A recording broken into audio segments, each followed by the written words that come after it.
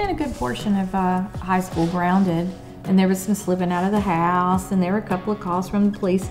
Nothing real serious, but it's a college town, you know, so that means there's a little extra to get into. He was a pretty good boy. He got into a little mischief every now and then, but I guess he's just, you know, he always told his mama he had to get out and do some things so he'd have something to write about. What worked for Riley was he was just a tiny bit more fun than he was trouble.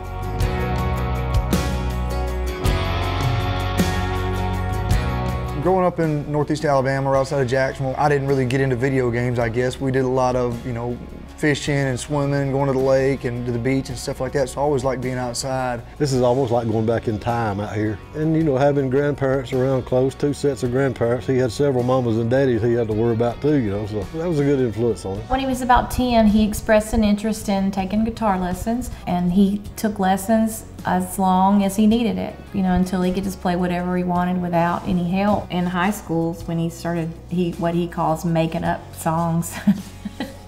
And he doesn't say writing songs, he says making up songs. We're live on the radio on 94.9 The Bull with Riley Drew. Tell us about yourself. You're actually a singer-songwriter. It sounds cool when you say it like that, but I made up the songs that I, you know, wrote early on just because I got tired of playing the stuff that I already knew. He's always made up songs.